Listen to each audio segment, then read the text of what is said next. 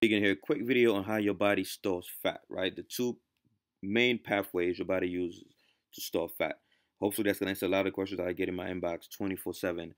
And once again, the goal of these videos is to simplify things, to remove the excess details and just give you guys the big picture on how things really work. If you don't understand the processes of how your body builds muscle or stores fat, it's gonna be very easy to get confused by all the information that's out there on the internet. All right. So let's simplify this real fast. Remember, to lose fat, you need to, one, increase fat breakdown, and two, reduce fat storage. Just like when you're building muscle, you need to, one, increase protein synthesis, and two, reduce protein breakdown. Most people, when they're trying to lose weight, they either increase fat breakdown, but then they forget to lower fat storage, and they wonder what the hell is going on, how come I'm not losing weight, or they lower fat storage, but they don't increase the fat breakdown.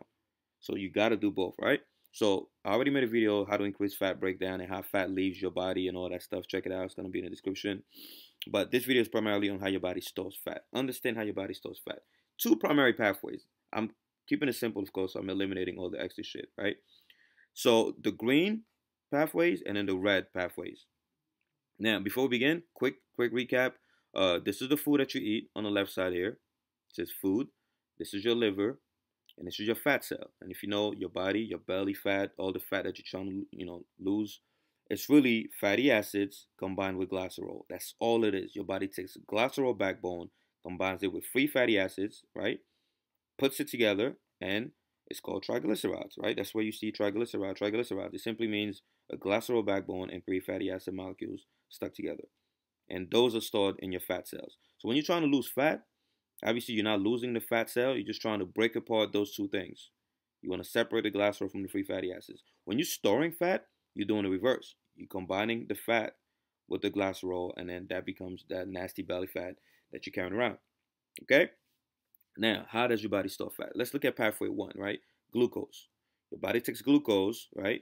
If it's excess glucose, it's going to go ahead and it's going to provide the glycerol to complete half of the equation. Or that glucose is going to come from your liver, right? Obviously, if you eat, the glucose is going to go in here, or your body's going to break down protein, convert it to glucose, blah, blah, blah. And then your liver is going to provide the glucose that's going to go ahead, enter the fat cell, and provide the glycerol backbone, okay? Good. Another thing that your glucose is going to do is it's going to go ahead, if it's, once again, excess glucose, it's going to go to your liver. Your liver is going to convert it into free fatty acids, and then it's going to join the second pathway that we're going to get to now. Okay, so this is what glucose does when it comes to fat storage. Also, glucose spikes insulin, which activates this enzyme here, and we'll discuss them in a moment. Protein also spikes insulin, but right now, let's just keep it simple. Notice I didn't put protein here, which I'm going to explain why in separate videos. All right, so this is the pathway number one, the glucose pathway.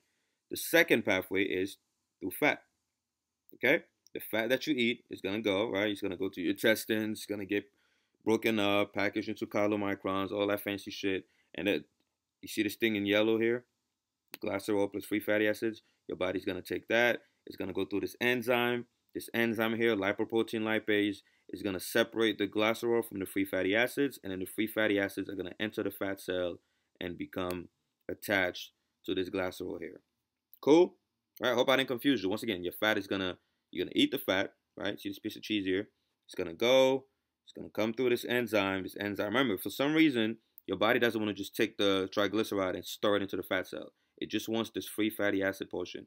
So this enzyme is going to split those in two, take the free fatty acids, put them in here, and we already mentioned where this glycerol backbone is going to come from the glucose, mainly.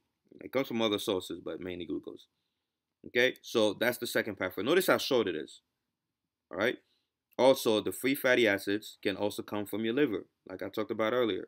If you eat too many carbs, the carbs can get converted into fat, and then they could come in here, become this thing here, blah, blah, blah, lipoprotein. Long story short, they all end up here. So as you can see, fat really ends up from having both a glycerol and free fatty acids.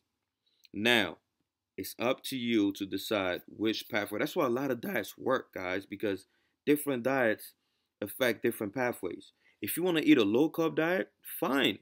You're gonna break down. You're gonna hinder the green pathway that I have in green, which is this glucose thing here, right? You're gonna lower the amount of glucose that goes and becomes glycerol. You're gonna lower the amount of glucose that gets converted into fat. Nice. Or if you're eating if you're doing efficient macros or something else that allows you to eat a lot of carbs but lowers your fat intake, you simply gonna increase this green pathway, but you're gonna lower this red pathway here. There are many ways to store fat. You know, like I said, 2 pathways. So don't get confused about, oh, what should I do in terms of, is this diet better? Is this diet better? No, it's simply a matter of which pathway you increasing or decreasing, inhibiting or boosting. All right. So I hope that simplifies things. All right. And also remember, this enzyme here, lipoprotein lipase, right, is upregulated by insulin. So that also explains why when you cut your carbs, you notice it's a lot easier to lose fat when you cut your carbs than, you know, simply cutting something else. Because I mean, look at all the pathways glucose has. Look how long the green arrows are. All right, look how many green arrows we have here, and look how short the red arrows are. All right, that is why you could eat a lot of fat with small amount of carbs, even if you're going above your calories, and still lose weight. Tons of studies have shown that. Whereas there's a lot of studies that show people that reduce their calories but eat way too many carbs and have a hard time losing weight because of these arrows here. Carbs has a lot of different ways of fucking you up, right? Again, I didn't mention protein because that's going to come later on, right? Protein is actually, yes, it could be converted into glucose, but it actually helps when it comes to fat loss. So hope this answers your question. This is how fat leaves. This is how fat is stored within the body. Watch this video a second time if you need to, and create the big picture. Okay? Remember, conclusion: to lose fat, you need to reduce fat storage. You need to increase fat breakdown. And this video is on the fat storage aspect. All right, guys, I'm out of here. Like the video if it helped. Comment below for the next FAQs. I read the comments and I use that to make the videos. Don't forget to share, subscribe, all that good shit, and most importantly, dominate. Other segments. So go in the comment section and just vote. Vote on what you think is your most requested topic, and then obviously the one that has the most likes are the ones I'm gonna prioritize. In case let's say